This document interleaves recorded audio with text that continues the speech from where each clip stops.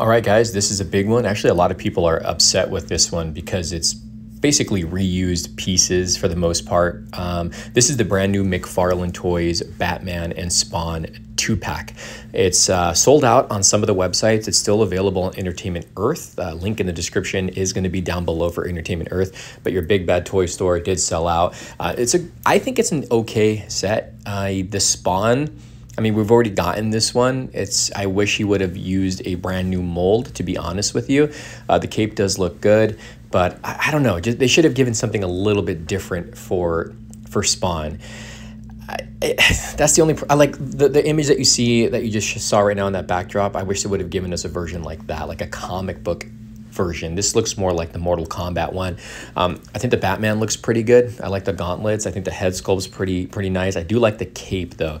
I like the way the cape is sculpted. I know a lot of people, well, that Batarang though, for one, is freaking huge. But I know a lot of people are having issues with the head sculpt, with the screaming head sculpt. I know a lot of people are not feeling that.